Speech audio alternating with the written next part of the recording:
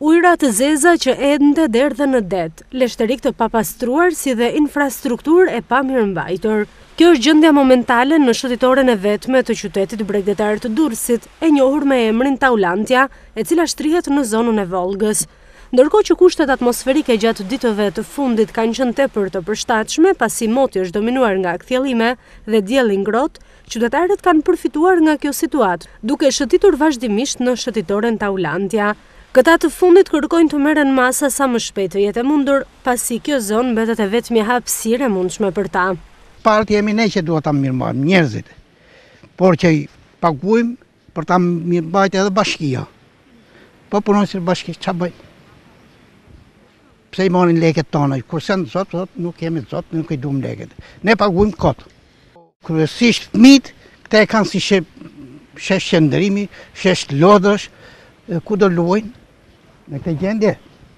Apo ato që i kanë zënë gjithë me duke shit, me banaqe shit, trek shitje, që ka marrë fund kjo punë.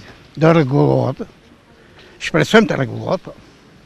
Unë dalë shpesh me fjalë, se nga që kam i qiko tjirë, po të dalin gjithë, çdo lloj moshe, edhe tri, edhe kalamaj, edhe studenta, të rregullohet i qik ma mirë për qytetarët e Durrësit, se këte ka Durrësi shkret, mos ka gjë tjetër. Por në gjitha drejtimet, të keti qik pasërti, të rregulloni qito darrasat, ambientit jetë më i pastër, të jetë më i rregullt. Uroj për gjithë qytetarët e Durrësit, të bëhet një shëtitore më e mirë, më e bukur për qytetin, se jemi durrësak mbi gjithë edhe. Pamjet e sjella nga televizioni AdriaNet nuk flasin për mjedise të përshtatshme në këtë ambient. Ende nuk janë marrë masat për zëvendësimin e darrasave të thyera në fund të kësaj shëtitore, si pasojë e motit të keq. Problem tjetër mbetet pastrimi i papastërtive përgjatë kësaj shëtitore.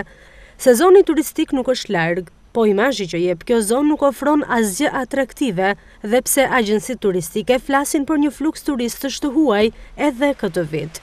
Aktualisht, grija e betonit dhe haresa totale mbizotërojnë në zonën më të vizituar nga durrësakët dhe turistët e shumë të qytetit.